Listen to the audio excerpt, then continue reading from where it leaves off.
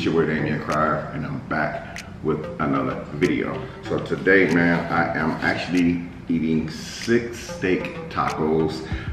These have the steak, the onion, cilantro, and all of the trimmings on them. So this is what they look like. See those? Yep. So I hope you guys are having a wonderful and blessed Saturday. By the way, happy 4th of July to you guys, man. So this is my first 4th of July in Houston, Texas. Remember, I moved here last July, but it was the end of July. So I am approaching my first year in Texas. I still don't know what I'm gonna do exactly today for the 4th of July. I do have company. One of my son's friends stayed the night last night, and as you guys know, they were up till 5 or 6 o'clock in the morning playing that darn Xbox game. So anyway, I'm gonna do my grace real quick, and then we'll start. Thank you, Lord, for this food I'm about to receive. Thank you, Lord, for watching over my household, keeping me safe, keeping my family safe, watching over my loved ones and their loved ones. I pray that you continue to bless me in every area of my life, Lord, even at my weakest moments. In the name of Jesus, amen. So this right here, these little bags is what they put the sauces in. This is the green sauce. This is the mildest one that they have. And it's actually not really that mild, but it's the mildest one they have. Again, this is Texas. Oh shoot, you guys see that? Sauce is squirted all over me.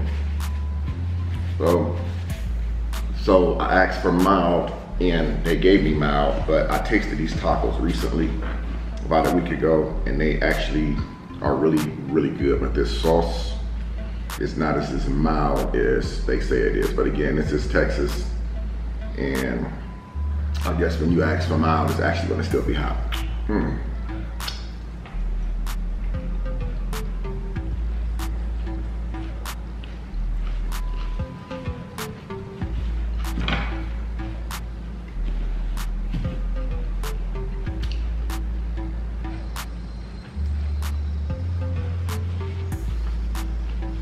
Normally when I get the steak tacos from the restaurants,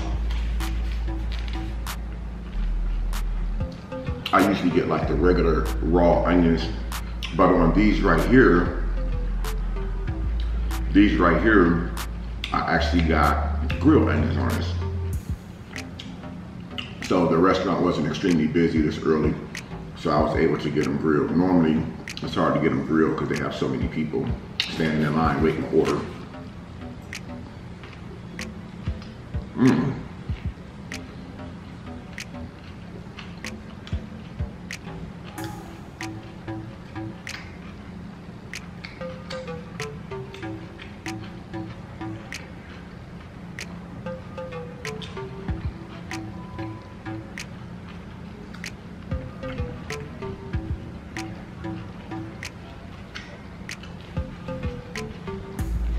Someone asked me, well, a lot of people ask me that will I be moving back to Indiana? Because when I first moved to Texas, if you guys remember, I had did a story time video on my channel.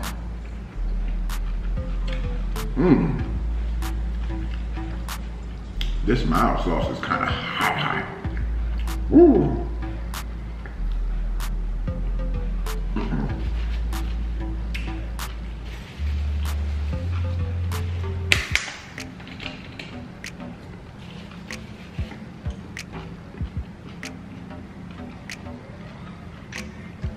They are kind of good. That sauce is hot.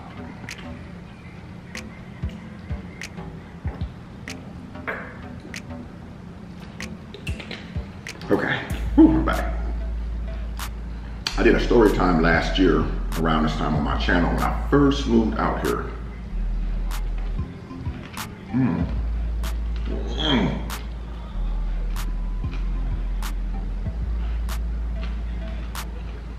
And I was talking about, I didn't know if I was actually going to live in Houston. I was going to give it a try for 6 months. At the time when I moved here, I think the lease we had was 6-month lease.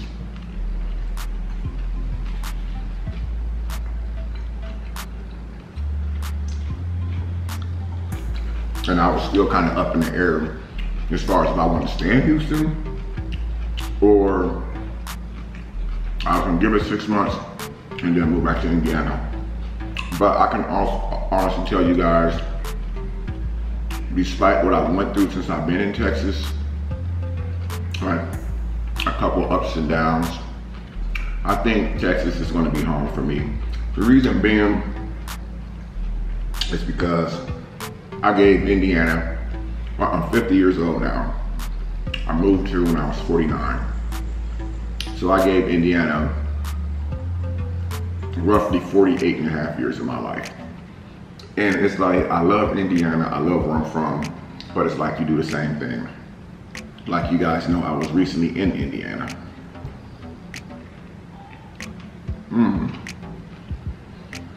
And it's like when I was there, I didn't even want to even be around nobody.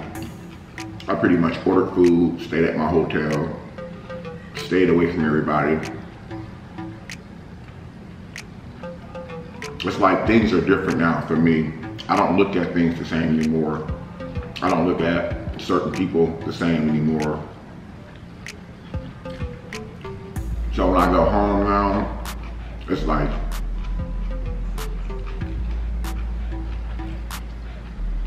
I don't know. It's like I don't want to move back there.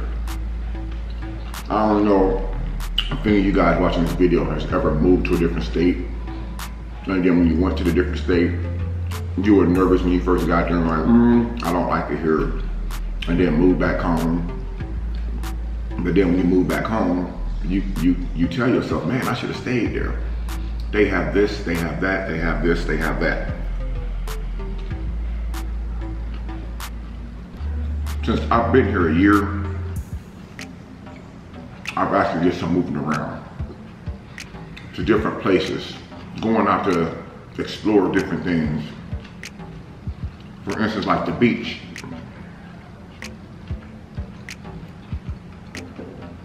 When I lived in Indiana, we had to plan a vacation trip once a year, well, 1 year, to go to the beach.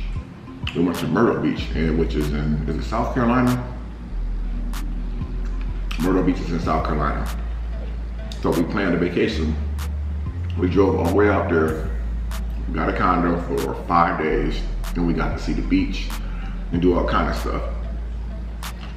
So it's like now in Texas, Houston, I don't have to plan a vacation to go to the beach. I just get in my car, I drive the 47, 48 minutes to the beach, and boom, I'm there. So it's like, now I'm around the beach area, now I see how it is. You really don't want to go every single day because you'll wear it out. So a lot of stuff like circuses. We have circuses in Indiana once a year, carnivals, festivals, stuff like that. Here in Texas, it's an everyday occurrence. You can literally ride down the street and run right into a carnival or something, or a Ferris wheel. Matter of fact, even at the beach here in Texas, right next to the beach, there's an amusement park that has a big Ferris wheel. It stands out like a sore thumb. When you ride down the street going to Galveston, to the beach area, you can actually see the Ferris wheel from the distance. It's pretty amazing. So it's like, and then it's not just that.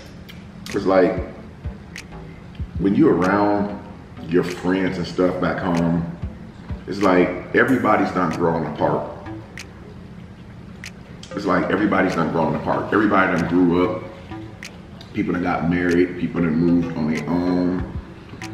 A lot of friends that moved to different states.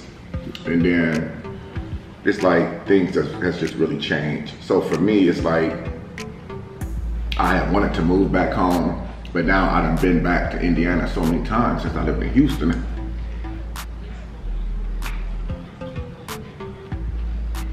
And I see the same people, when I go there, they're doing the same exact same thing. They're talking about the same exact stuff. I mean, literally the same exact stuff. It's like, this is probably gonna be my life right here. And then,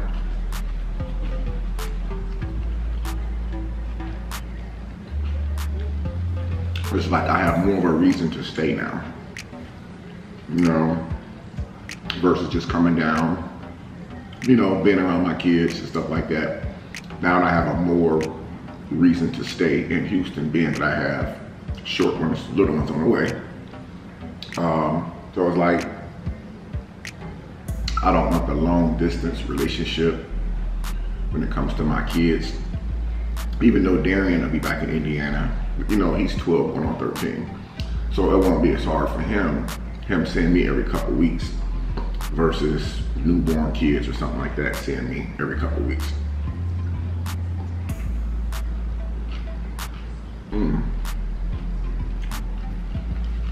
So,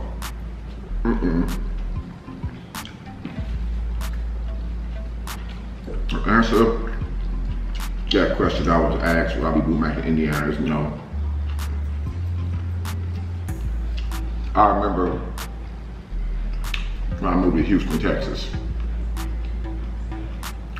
I couldn't wait to go back to Indiana to visit. And when I got back to Indiana the very first time, I was so excited. I'm like, yes, I'm home. After 2 days, I'm like, I'm ready to go. My son called me, Dad, what you doing? I said, nothing. I'm ready to get back on the highway. He started laughing. It's like, home is gonna always be home, but you need to get out and try something different. You need to get out and try different adventures. It's like, it's so much to do here. Even though I find myself sitting at home more than anything, but it's like, I enjoy being at home. You know, I'm really relaxed. I got a lot of peace. Like Indiana, when I lived in Indiana, like, you just never know what's gonna come out your past and then try to bite you.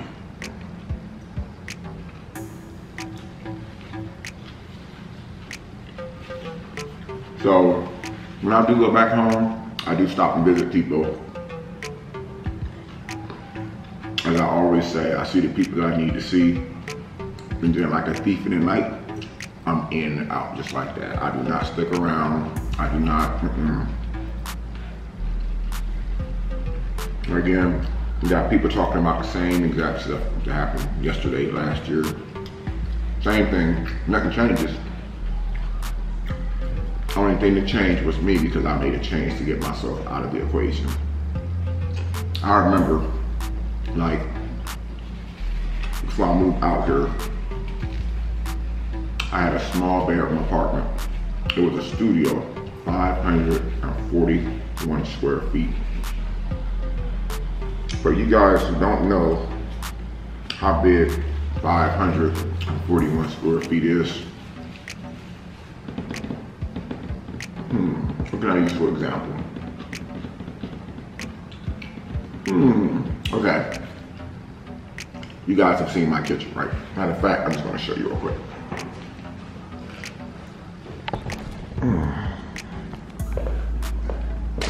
You guys have seen my kitchen. This is probably 541 square feet. Now, imagine your whole entire crib being 541 square feet. You have no room to move, no room to do anything. Now, I had the apartment laid out. I had that motherfucker laid because I was a bachelor crib. You know, I was a single man, you know, but you couldn't do anything. I stayed in that apartment for like 2.5, almost 3 years.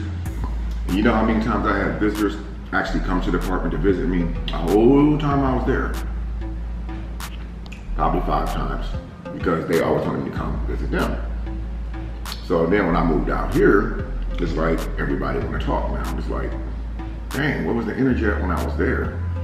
You know, so it's like, I'm glad that I just took that leap of faith and just moved out here, man.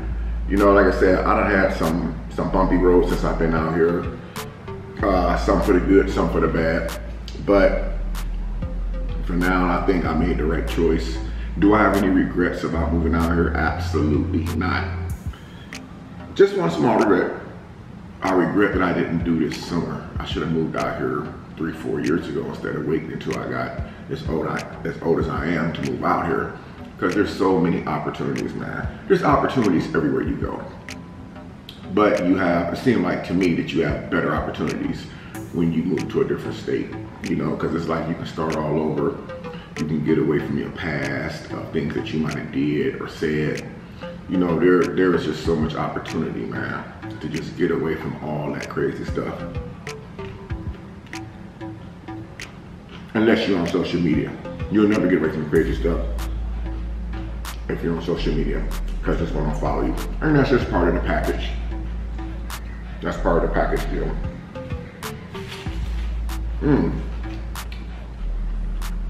I was gonna be able to eat these last two. I done got full.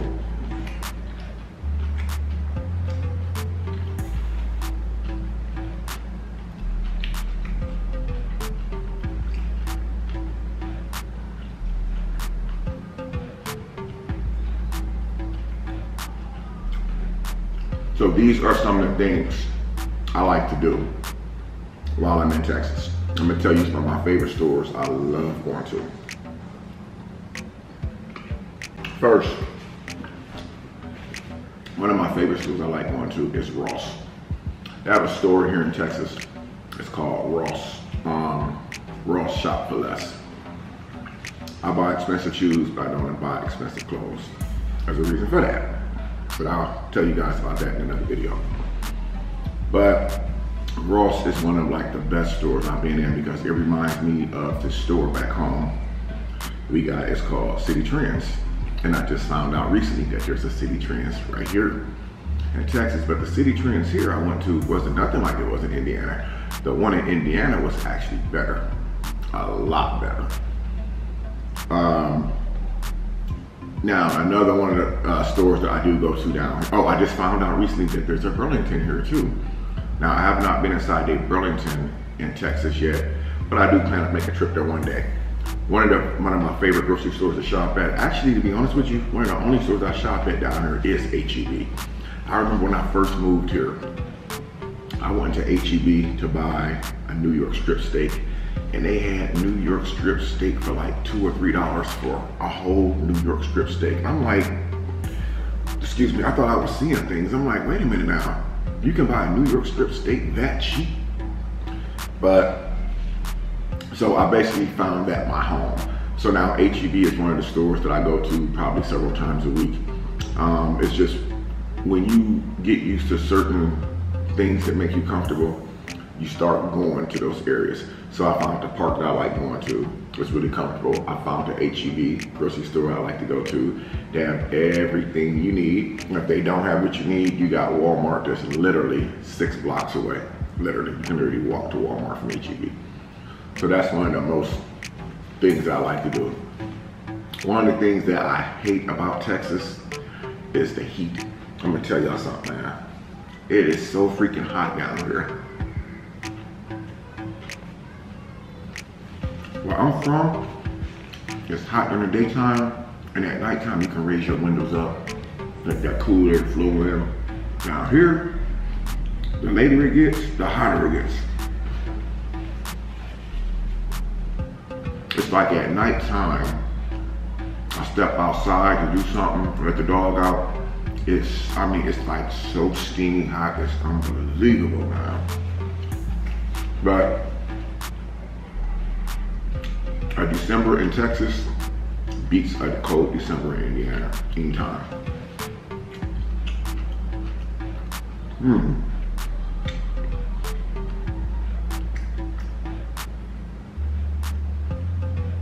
I'm gonna be able to finish these guys. This is way too much taco.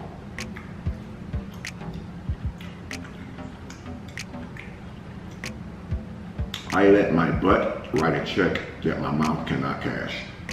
Did I say that right?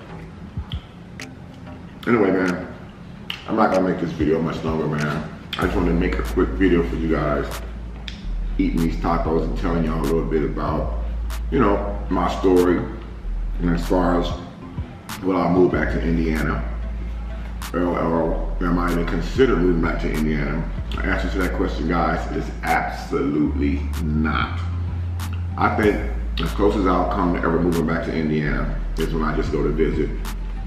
Like I gotta take Gary home in August for school, obviously, if they start school back. if school doesn't start back in August, I'll probably still end up taking him home because he has e-learning and stuff, and he has assignments that he has to do at home. But that's probably going to be like the closest I come to ever moving back to Indiana. Anyway, man, let me know what you guys think of this video, man. And let me know in the comment section down below what video you want me to do next or which story you want me to talk about. If you guys want to know a little bit more about me, a lot of new subscribers recently joined my channel.